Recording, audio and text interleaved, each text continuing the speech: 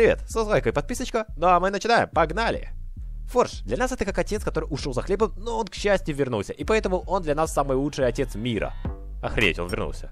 И да, на данный момент сейчас его импорт замечательно как неофоржиком, но поверьте, неофорж тоже неплохой. Но мы сейчас идем речь о форжике. И часто ютуберы начинают рекомендовать по типу видео или какие-то там моды еще. Не-не-не-не-не, ребята, нам нужна стабильность, идите в жопу. Вот такую охрененную жопу. Туда идите, да, вам туда и место. Нам нужно, главное, добиваться именно стабильности. То есть всегда, чтобы было 60 FPS. А чтобы не скакало нахрен из 100 до 10. Нам этого не надо добиваться. Достаточно установить именно Optifine, как именно в форме мода. Не в плане версии. То есть Forge, Optifine, конечно, это клево. Но если вы его установите, может быть проблемы с другими модами. То есть он может нахрен вам поломать или сами моды, или полностью сам же сломаться. Если вы хотите установить Optifine как отдельно, тогда заходите на сайт optifine.net, берете любую версию, ну то есть та, которую вы установили изначально, и скачиваем, и закинув в папочку Mods. Вуаля, все установлено. Идем дальше.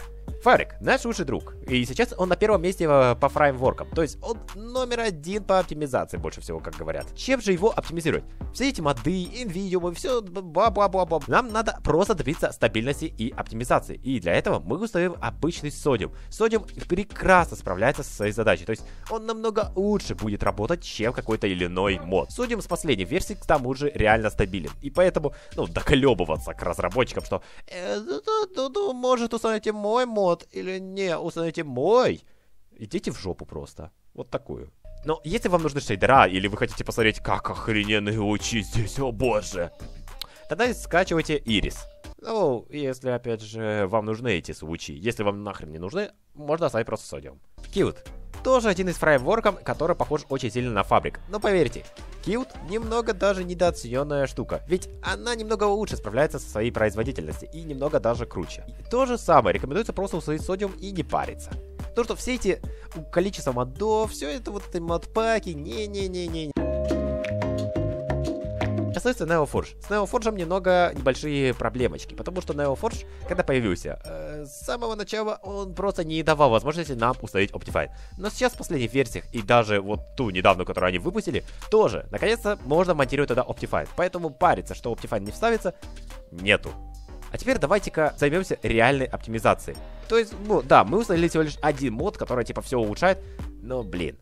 Я же видел, как другие ютуберы типа там улучшали, давали свои советы, конфиги. Не-не-не-не-не-не, ребята, это все в жопу опять же засовывайте.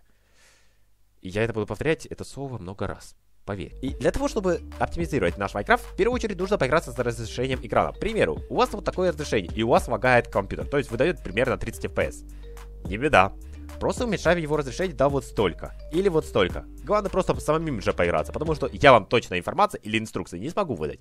У каждого свое будет железо, и поэтому нужно самому же поиграться с разрешением. К примеру, у меня есть вот такая-то версия Майнкрафта, и вот такое-то оборудование. И, как видите, у меня не очень хорошо с FPS. Не беда. Через какое-то время я меняю разрешение, и тогда немного FPS того. Ну, не то, что немного, а я его переувеличил, кажется. Потому что я выбрал самое маленькое разрешение. Но если для серьезности, лучше выбрать вот такой. И небольшое, и не маленькое. В самый раз. Реальное разрешение. Хорошее. Если у вас есть видеокарта от NVIDIA или от AMD, желательно на них переключиться. Для этого вам нужно зайти в панели управления. Для NVIDIA вот здесь нужно потыкаться. Для AMD вот здесь. После того, как вы переключили на приоритет свою видеокарту, ваш Майнкрафт должен его заметить. Если он не заметил, значит вы что-то неправильно сделали. Попробуйте еще раз. Самое главное, это лаунчеры. Многие лаунчеры могут впихивать свои же функционалы и свои плюшечки. То есть все эти оверлеи, все вот эти телеметрии. Не-не-не-не-не. Давайте без этого, серьезно. То есть желательно какие-то другие лаунчеры выискать. Если вам нужен, кстати, лаунчер, опять же, у меня есть ссылочка в описании. То есть вы можете перейти на мой канал и выбрать один из лаунчеров, который я вам раньше рекомендовал. Ну, хотя это ваш выбор. Ну ладно. Лайк, подписка, если остались вопросы, пишите в комментариях. Ну, все, всем до новых встреч, до новых приключений, покедова!